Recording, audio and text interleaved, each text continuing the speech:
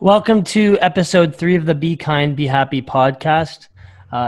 Saturday morning, we have Byron and Leigh.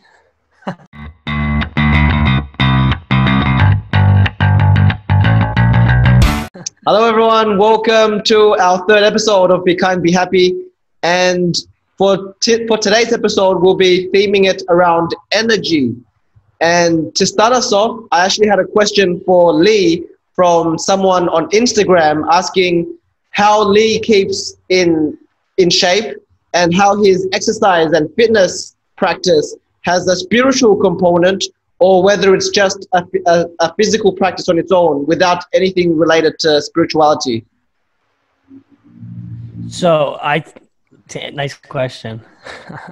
But to answer that, I think they go hand in hand, right?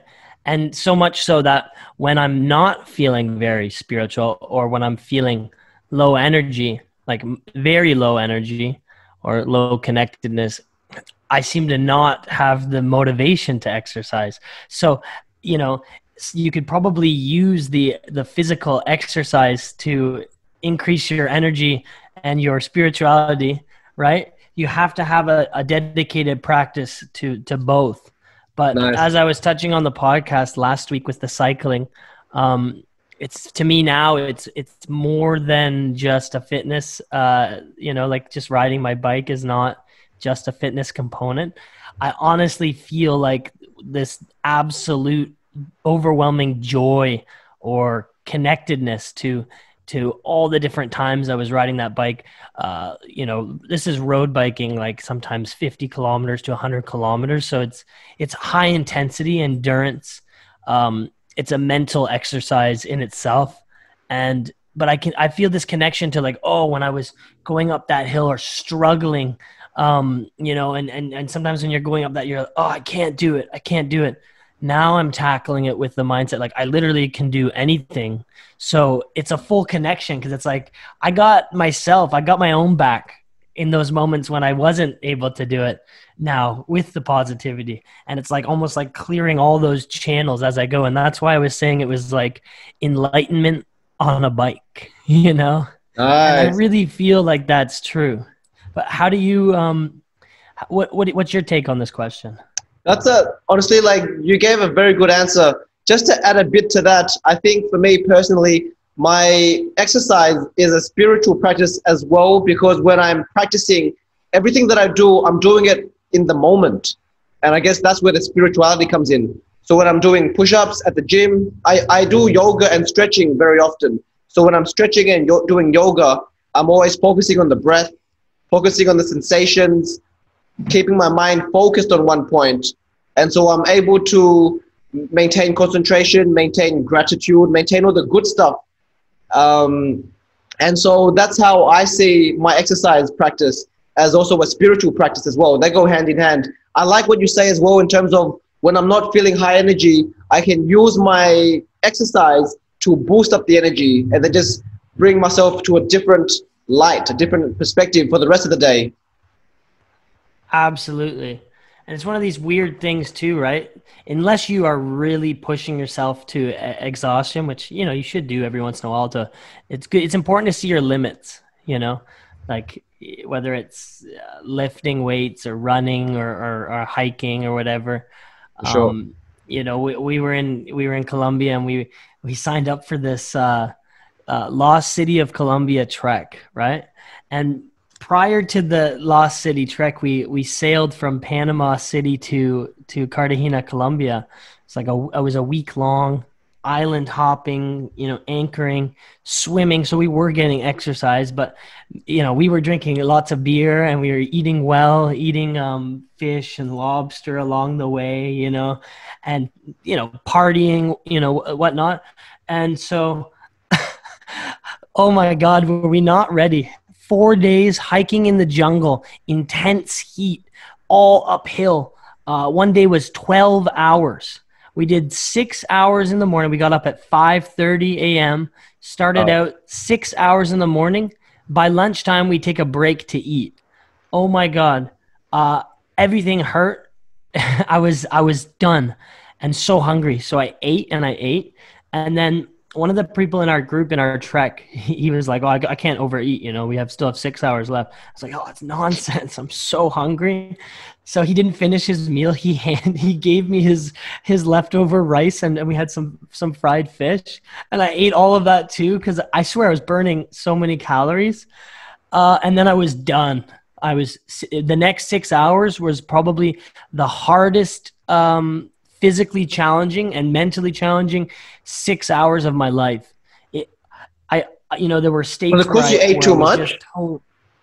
Was it because of the contributed, food? Yeah, it contributed to it. It was.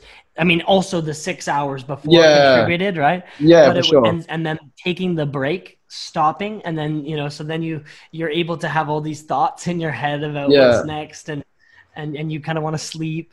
But moments in that next 6 hours really kind of changed me and changed my perspective on a lot of things.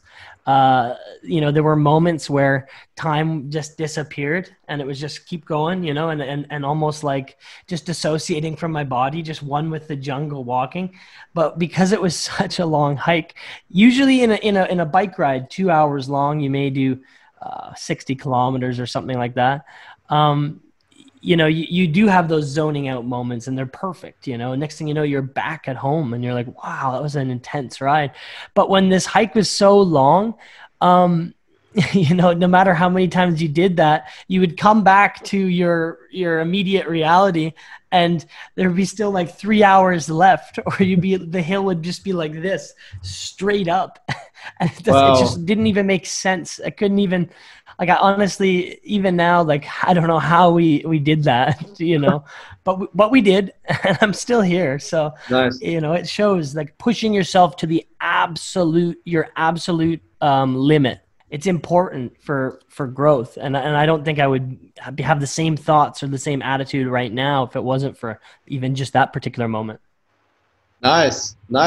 Definitely. I think pushing your limits makes it more challenging, so that you can progress higher and higher, right?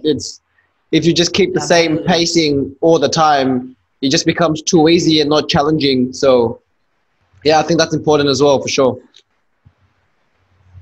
So I have another question. We'll try and tackle two questions here. Just a little background here. We're trying to add a little bit more structure to the podcast as we go. And we're going to try and set a time limit, 40 to 60 minutes. Ideally, somewhere in between there, 45 minutes would be good. So we're going to try and push through the segments rather than being totally open and infinite time. Yeah. So my next question is, I had this question from someone, and basically they said they have someone in their inner circle who seems to be low energy. Low energy, use the term negative. And when you're in that state, or when that person is particularly in that state, it's almost as if they don't want to get out of it, or that's the perception of the person observing them. And I don't think that's necessarily true. I don't think anyone really wants to be negative. They've just come to accept that their reality is negative, or their situation is negative.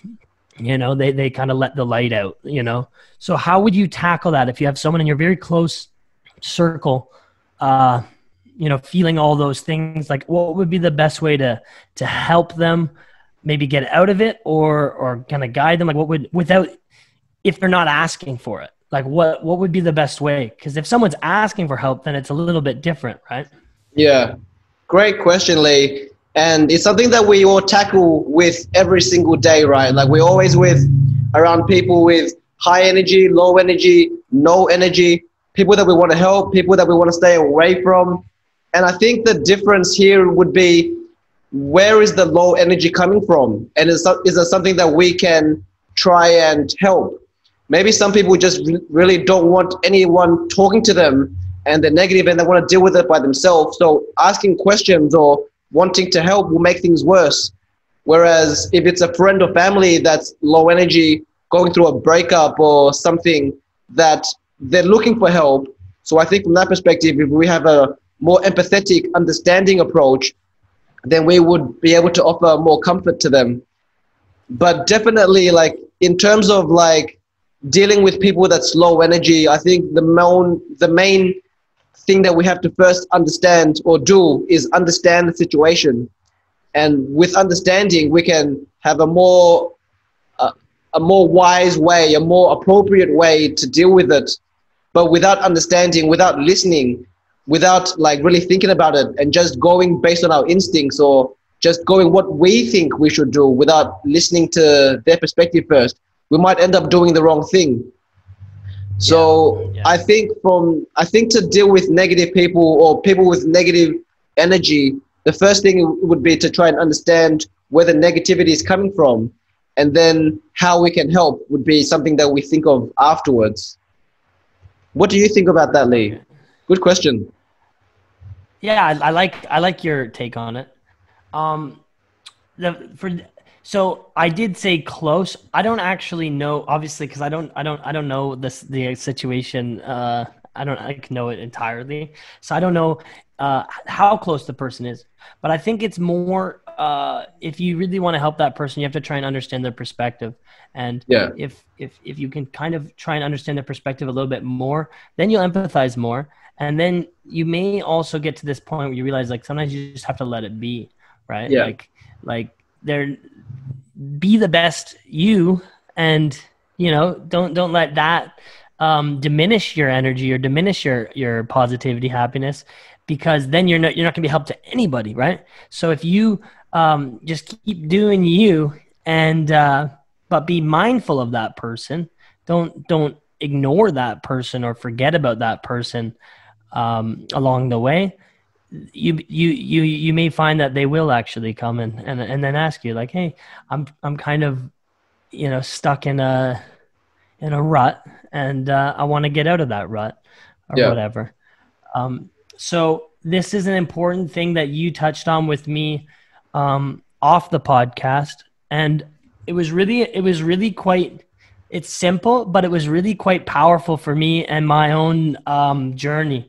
So the sentence you said to me was, I will always care, but I will not always help, or I cannot always help, right? One more time. Yeah. I will always care, but I cannot always help. And so that was really powerful for me, because I feel like I still am doing that, like definitely taking way too much weight on my shoulders, and definitely maybe caring a little too much about things that I have no control over. But when I get to that point, I'm trying to tell myself, right, I will always care, but I cannot always help. And so I'd like you just to touch on that, like if you could just briefly, that sentence and how you came up with it or whatnot. Yeah, for sure. Because like yourself, Leigh, I was always thinking of how to help people, and I made a vow that I want to help everyone reach enlightenment. And so whenever there is someone that needs help, I'm always thinking, what can I do? What can I do? And sometimes I end up, like yourself, taking on more than I can handle, and it just messes myself up, messes up my energy, my timing, my scheduling, and it messes up like how I'm dealing with other people, because it means I have less time or I'm not available or whatever. So then I felt really guilty, not guilty, but I felt really like unfulfilled. I felt like I want to do everything, but I cannot. And then when I say no, I end up disappointing someone, or when I cannot do everything that I want to do, I end up feeling inferior or something like that. So I realized eventually, after a few years, I realized that even though I cannot always help everyone, it doesn't mean that I won't always care. So I would still be thinking about them and have them in my heart, and focus and think about how I can change myself or become a better person or become more equipped, more capable to help. So even though I cannot always help now, I would always be thinking about how I can help, so that it also helps me grow and improve myself. So I don't think that I cannot help all the time. It's just that I cannot help now, but I will try to help as soon as I can. So in the moment when you may feel overwhelmed by different situations, because you feel powerless or you feel like you can't help, instead of getting down on yourself, which I'm continually doing. I'm still trying to work on that myself. Yeah. Tell yourself in that moment, I will Yeah. always care, but I cannot always help. Yeah. But that doesn't mean you can't always help later. For And it sure. doesn't mean that, and like, for instance, burying your head in the sand and minimizing the amount of adversity you have in your life or on your mind is only going to stop your growth, or it's going to limit your ability to grow, because adversity is essentially what causes growth in Sure. all aspects of life, not just mental growth, physical growth, right? Like if you're trying to build muscle, like you quite literally by lifting weights, you're putting your body in an unfamiliar territory, maybe ripping muscle fibers in a sense, and they're growing back stronger because they're trying to prepare you for the next time that you are pushing yourself in that way. So adversity, literally, like you can actually look at it physically, is what causes growth, Yeah, for sure. absolutely is what causes growth, what causes strength, well, but the one thing that you can't instantly create or have is wisdom. Wisdom is how you do or how you act in those situations. And you can't just download wisdom. You can learn from people who are more wise than you, a mentor or something like that. But ultimately, you will have to experience those lessons yourself. And the universe is very interesting because it almost gives you exactly what you need in some sense, right? When you're listening. And so right when you start thinking you're prepared for a situation, that situation, it won't be too soon after that situation is unfolding in front of you. And now is your time to use what you've learned or attempt to, and probably fail, like you're never going to have 100% success rate. I know I don't, but that will continue, will help aid in your growth and aid in your wisdom, right? Like you were saying, you can't just have intention is not enough, right? You need a sense of wisdom to really make a change or really be helpful. Yeah, for sure. Like you can want to help, but without the wisdom, you won't help more effectively, or you might end up causing more pain and suffering than actually like proper help without the wisdom. Yeah. But honestly, but you may need to do that, right? You may need to screw up. Like for sure. You do need to screw up. Not may, you do need to screw up. Like you can't expect to have ultimate wisdom. I know that's one of my biggest flaws, and that's part of me saying it is I read a bunch of things, or I have these thoughts, or something goes well for me in one way, and I think, oh my God, like I got it figured out in that sense. So then the next situation that arises, sure, I have more skill for that situation, but it doesn't mean that I'm going to be successful, right? Like, you more often than not will fail in that, but it's important to keep going. Yeah, for sure. And like just to build on what you say, like if we separate everything in life to either be good or bad, things that are happy and things that are sad, most people would always want to feel happiness, pleasure, and joy. And no one wants to feel pain, suffering, failure, right? But if you think about it properly, we don't gain anything from happiness and pleasure and success. We gain so much more from failing and suffering, because that's when we have to learn to transcend it. We don't want to suffer forever or fail forever. And those failures are stepping stones. They're lessons. Yes. And they say that winners... Everything is a lesson, right? Yeah, they say that the winners lose more than the losers. And so... Beautiful. Yeah. So I think if we have a different perspective on failing and like difficulty and hardship, we will learn to enjoy them more, or as much, or maybe even more, because there's so much more value in failure than there is in success. True. Because failure is like when we fail, it's like a stepping stone to success, but success is the end. Yes. If you want to build on the success, you're going to end up failing again, because unless if you so failure is what brings you to success. And once you're at success, if you want to improve from there, you have to end up failing again to get you to higher heights, to greater heights. Exactly. That was really good. Okay. Yeah, thanks. So from that perspective, we don't need to fear failure, don't need to fear suffering, just need to change our perception of it and use it in a constructive way. Yeah, everything can be a lesson, right? For sure. That's what you're saying. It's so true. And once you have that mindset and you really believe it to your core, you probably will start reflecting on a lot of things and all the different lessons you have. And part of reflecting on those things and drawing lessons from them, and maybe thinking that you drew the lesson, but it might not have been the right one, that is wisdom. That's acquiring wisdom, you know? For sure. You know, that's what you have to do. And you will do it no matter if you try or not. It's just, if you're consciously trying of it, you will grow faster, or you will grow higher, and you know what I mean? So I think so. It's just important to note. But I guess like the second thing, the hard thing is like, we know, it makes sense. But when the moment comes where we have like anxiety or stress or hardship, difficulty, it's hard to put that thought, that idea into practice, right? Now everything's good. We're talking about it in a relaxed setting. It makes sense. But the hard part is when we have to put it into practice during those tough moments. That's when we really learn from the moment. But it's hard. It's hard. Yes. It's very difficult. And that's the life journey, right? So you're going to encounter this throughout your life. It's just part of life. As I said, maybe the universe. It's part of life. So I think we should go to the next. Well, I mean, we're just flowing into it anyways, but we just have to be mindful. We're at about 19 minutes.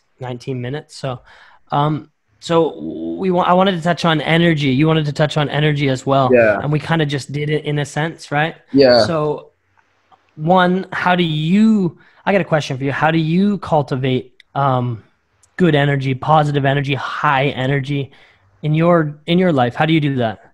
Yeah, honestly, great question. And I think for me, I would first have to differentiate what is good energy, what is bad energy. And I would categorize the good energy as the wholesome, altruistic virtues like kindness, patience, generosity, wisdom, empathy. So like love, peace. Those are the good energies. The bad energies, from my understanding, would be like anger, hatred, jealousy, arrogance, ignorance, or the low level energies. And so how to cultivate or maintain a constant high level energy would be to just cultivate the kindness from within, the happiness, the joy, the patience, the generosity, and using each and every moment as a way to create more of that. And whenever we have moments of negativity, which would mean moments of anger, jealousy, hatred, stress, anxiety, and suffering and pain, then how can we apply what we've learned, apply our practice in the moment, and transform that negative energy into a positive one? So like we just said, like when we have a negative moment, a hard moment where we are suffering, we are failing. Or a low energy moment. Yeah, like a low energy moment. How do we apply what we just talked about? Seeing the benefit of the failure to immediately transform the negative energy to a positive one, because we see the failure not as a bad thing, but as a lesson, as a platform for growth. So that perception change immediately changes the negative energy to a positive, unlimited one where it helps us grow and improve as a person. Yes. So to answer that was really good. Yeah, thanks, Leigh. So to answer your question more directly, I guess I was beating around the bush, like laying the platform. But to answer the question, how we would deal with negative energies would be to try and focus on what practice we can use to transform the negative energy. And I think the transformation starts with transforming our perception. So seeing the negative thing in a more positive light or a different perspective, we can take ourselves away from the negative spiral into a positive one. And then we just take the negative thing, put it in the positive side, and let it spiral upwards. What do you think, Yes. Leigh? What do you think? So that was really good. That was like how to turn the negative into a positive, how to maintain an overall positive outlook or higher energy outlook because throughout the average day or whatever, right? Because you're not going to have a day filled with you may have a day, but you're not going to have a life filled with absolute positivity every single moment. You're going to be hit with low energy people or low energy moments. You're going to get rejected from something or someone. You're going to fail at Sure. something. And once you turn that mindset to, yeah, it's a lesson. You're, Yeah. you're, you've already won in a sense. And it's definitely more than the first step. It's like, that's the ultimate realization, because once you have that mindset and you truly believe it, like truly believe it to your core, you can't lose. Like you won't fail. You can call it a failure and then you can smile about it. Like, oh, that, I guess I just wasn't ready there, now what can I draw from this, keep Yeah. tackling different experiences. Because that's what I'm trying to do, and I'm failing quite a bit. The more you try, the more you probably fail. So For it's like sure. it's an interesting phenomenon. Yeah. Yeah. So yeah, I really agree with your point. That I probably couldn't have said it better. Yeah. And like just to build on what you say, like we talk about no one can maintain a level of happiness forever, like, and always be elevated. And I think the reason why is because happiness is a dualistic quality with the backdrop being sadness. So if you didn't have sadness to compare it with, then happiness wouldn't exist either. Like happiness doesn't exist on its own. It only exists as a dualistic concept with sadness being its polar opposite. And I think that's something that applies to everything in life.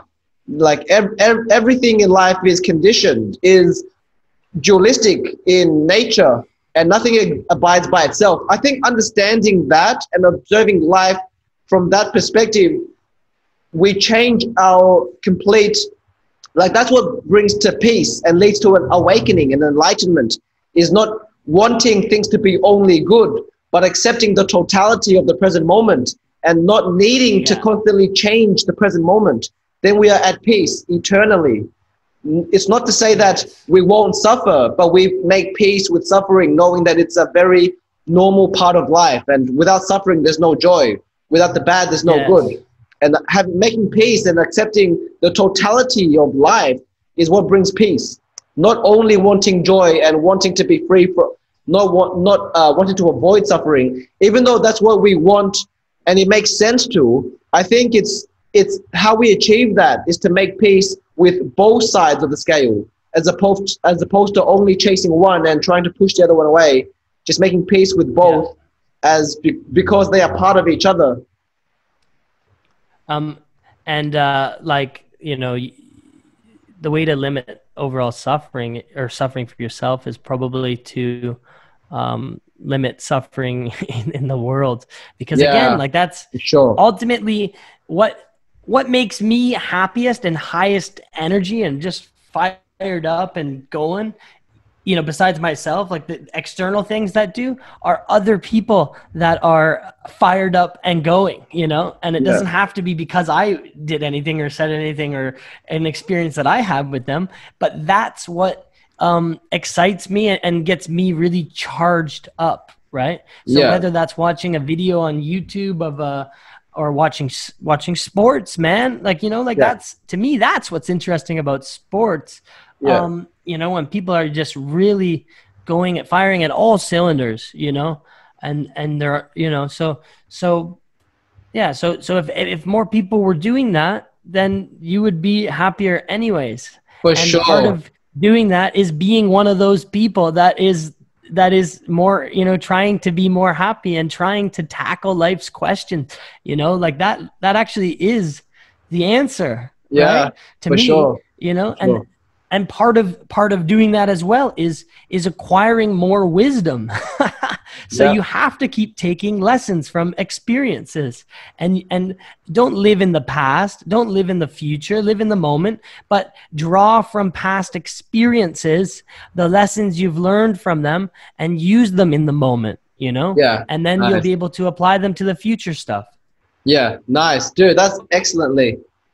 I think like I just to have a touch on. question for you after. Okay, like just to quickly build on that, because you're absolutely right in terms of like wanting to soften or like remove our own suffering starts from removing the suffering of other people.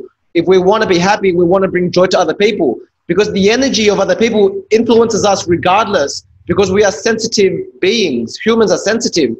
And so if we're in a room with everyone being angry, we can't maintain a level of elevated state in that environment because the angry people will affect us. At the same time, like, so that's why if negative people, we can play our part in making them happier, alleviating their suffering, that it helps us directly. And so that's Absolutely, yes. why in many spiritual practices, they put a lot of emphasis on kindness and compassion, because by making everyone happy, it makes yourself happier.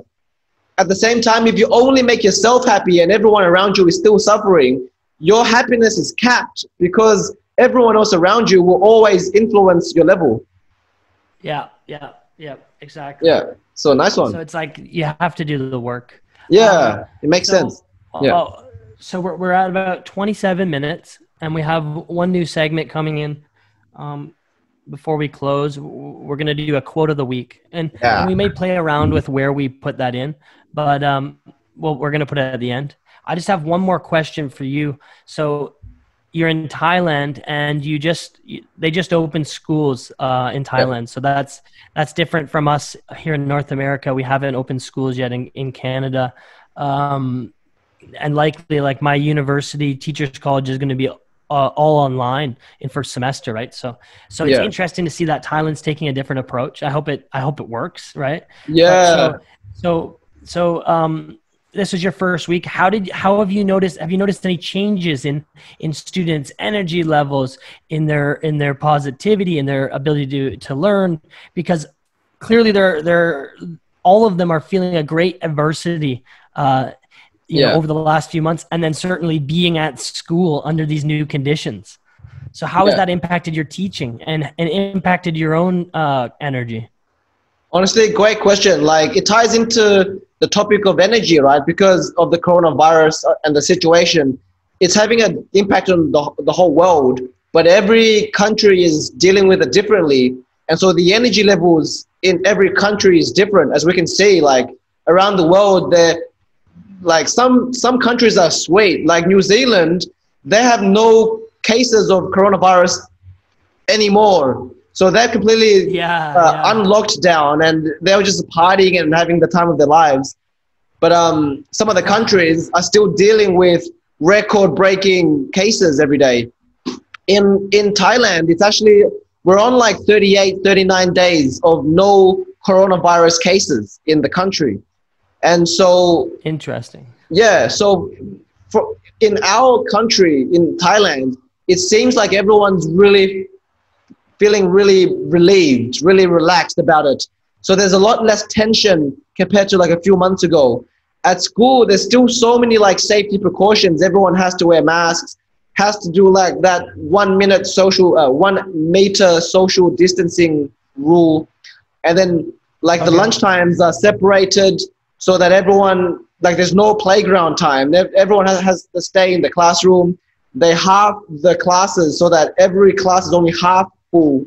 So there's a lot of precautions taken, and that affects the energy. But kids are kids, you know. I teach in a primary school and elementary school.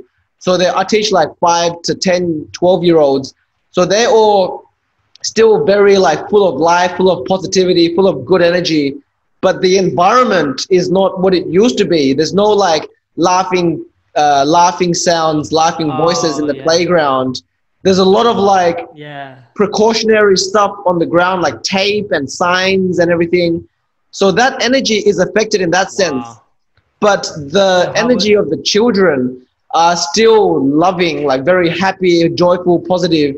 It's just that the environment, the the structures, the buildings, like the environment is a bit lower energy, and then all the parents and all the teachers have to be more cautious and follow all the strict rules in the classrooms and everything. So that affects the energy a little bit, but it hasn't seemed to affect the kids' energy. They're always like how happy. has that changed your teaching? How has that changed your teaching approach though? Yeah. For me, like when I was there, it was a lot of running around and like engaging. I think I would suffer in that sense if I had to just sit, like if I had to, for instance, sorry, this is where I was going to lead to, because I saw a picture from one of my old schools, and it was an elementary school as well. And the classes, they had set up little plexiglass kind of shields around each desk. So like, every kid is almost isolated in that sense.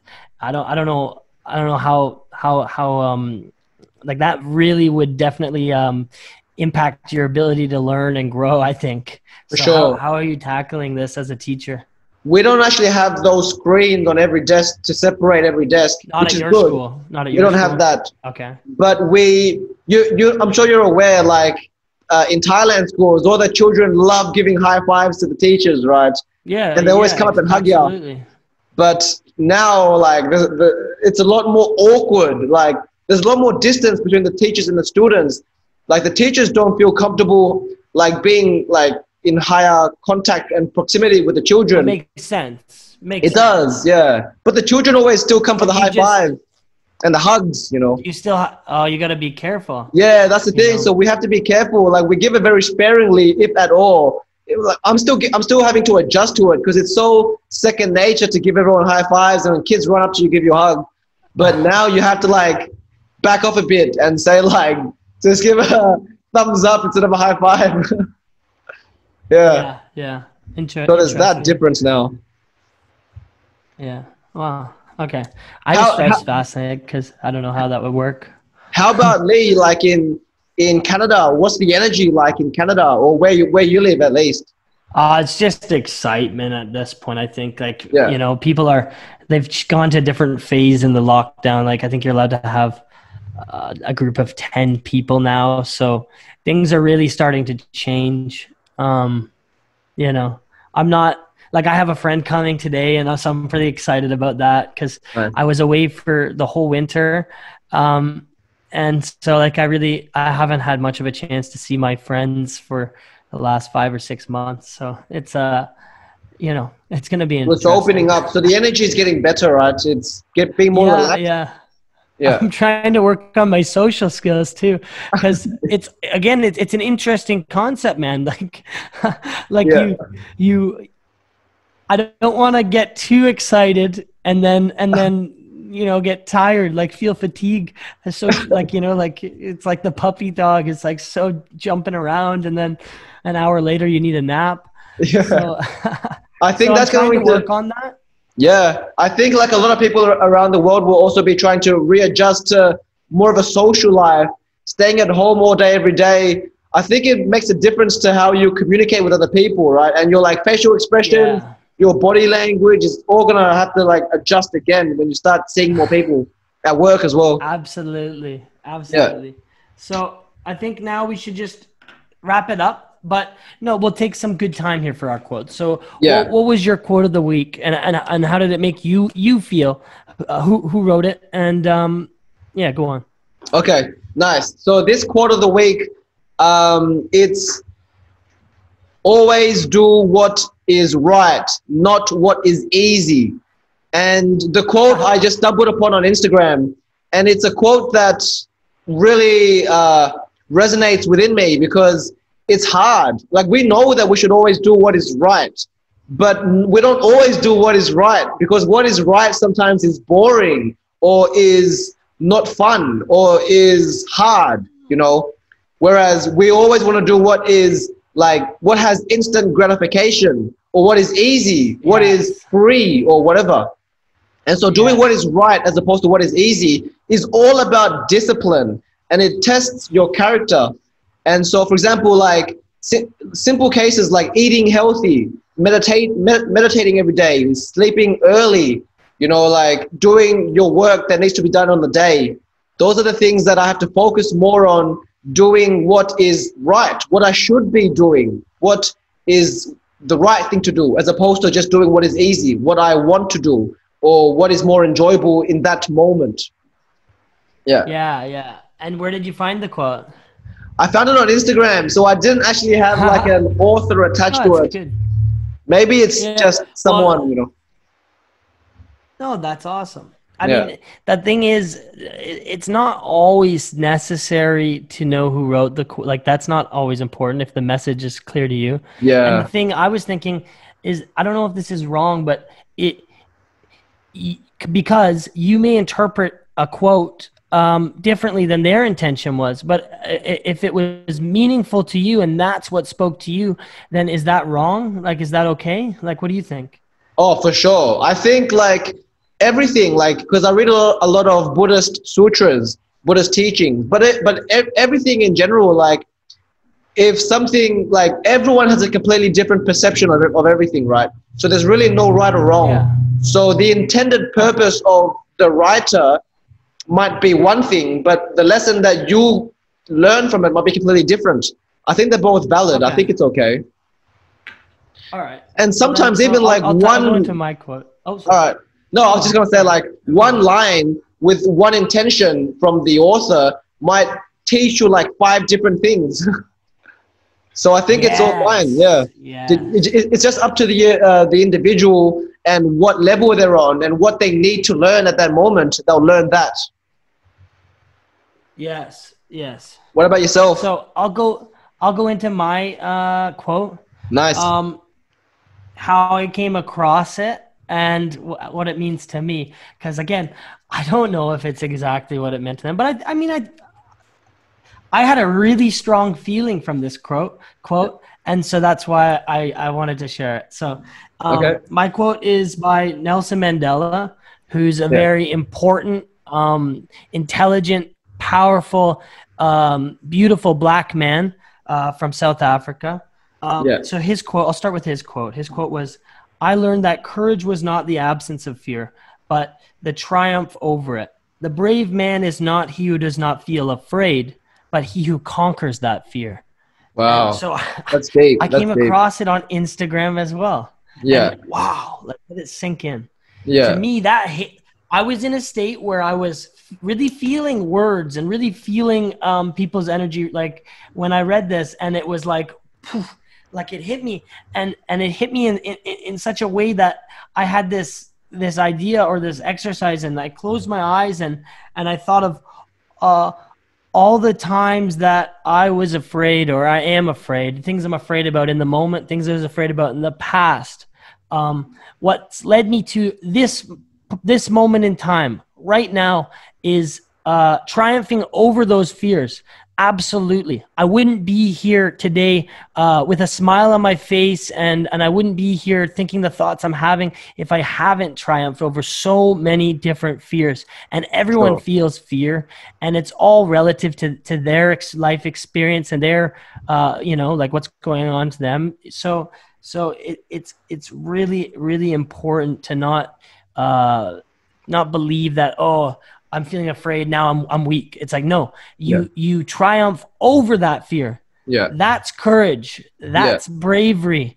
And if you are in a moment where you are feeling afraid or you have anxiety about something that you need to do, well, close your eyes and think for a second. This is something I was thinking of. Think about all the previous times you were feeling afraid, maybe the most afraid you've ever felt, maybe not. And did you overcome it? Probably. Yeah. Otherwise, you wouldn't be here. And so you've already had the strength to overcome your fears. So don't let the current fear, the current thing stop you. If you're afraid of doing something, do it anyways, because you can. You've already done it, and you will be able to do it again. So that quote by Nelson Mandela triggered a lot of feeling and emotion and growth for me. I wanted to share it. And I mean, you could literally do an entire podcast on Nelson Mandela quotes. This guy is unbelievable, and it's important, I think, to read teachings and stuff. But if you just even look up quotes by people, you can as we said it before, the embrace the grind, all that stuff. Like, Yeah. these things would not be so widely spread if they didn't have true merit to them. So it's important to really look at them. And Sure. so that was my quote. It gives me energy, because I do, even as I say it now, I feel all the moments that I was afraid and I overcame that fear. Even starting this podcast, Yeah. like I was so nervous, but I knew I could do it, and I knew that I would do it. And Nice. so we just did it, you know? Yeah. And that's It's life, not that bad, man. right? It's That's not that hard. Yeah. it's not that hard, and that's the adversity thing too. Like, Yeah. you feel so much better afterwards. Oh my Yeah. God, you've alleviated. And the thing is, there'll be another fear, or there'll be another thing. But every time you overcome something, it's a lesson and some more wisdom that you take to the next thing. You For just sure. keep taking it to the next thing. And like the most wise, important, or whatever, strong, brave people in the world, they've overcome probably the most. That's why Yeah. they are those people. Yeah. So understand that, you know, Yeah, and for sure. keep going. Yeah, for sure. Going. Keep going, guys. Keep going. And that's the thing, you know, like, think of all the things that we want to achieve in life, and how many of them are prevented because of our fear. So if we were able to learn how to manage that fear, or transcend fears, or learn from it, then we would be able to accomplish so much more in life. But it's always fear that prevents us. It's always fear that hinders us. So learning to deal with fear, as you said, with courage, then like you can get so much more done and live a more meaningful, fulfilling life. Yep. And you have the strength inside you. Yeah. You do. Everyone Yeah. does. Everyone has the strength inside them. For sure. So once you really believe that and feel it, you will open so many doors for yourself. It's unbelievable. So For I'd sure. like to wrap it up now. Just Yeah. 45 minutes. So Yeah. I hope you enjoyed our podcast today. You can check us out on Instagram, and please subscribe, and please give a rating on the podcast, especially if it's on Google Podcasts, because it's really helpful for our chart ranking, so we can reach organic views for a new audience. So if you've made it here, please do that if you enjoyed it. Yeah, Right. yeah. If you've made it up to the end of the video, thank you so much for sticking around for the whole 45 minutes. And so Leigh's actually in charge of the podcast. I'm in charge of the video content. So Leigh puts it up on Google Podcast, Apple Podcast, and Spotify. I put it on our Be Kind, Be Happy YouTube channel and Facebook page. So whichever one you guys like to use, please like and subscribe. It means a lot to us, and it helps our algorithms, and it helps us spread our content to more people that wouldn't otherwise be able to access this. And we're going to continue to get better each week, add more Yeah. structure, come up with new ideas as we grow. Like, that's the important thing. We're growing too, you know? Yeah, for I'm sure. Totally not perfect. And I'm working We're learning so hard every on day. it. Yeah. And so if you guys have any this conversation. Yeah, for sure. Just this conversation for 45 minutes, I've learned so much, and thanks, Leigh. I appreciate that from you as well. But if any of the viewers have anything to say, like want us to change our structure or add something, or ask, if you guys have any questions or want us to help resolve something, please let us know, and then we can address that in the next podcast, next episode. Okay. Absolutely. Yeah, it's important. So that's, Okay, thanks everyone. Thanks for watching, everyone. See you guys next week.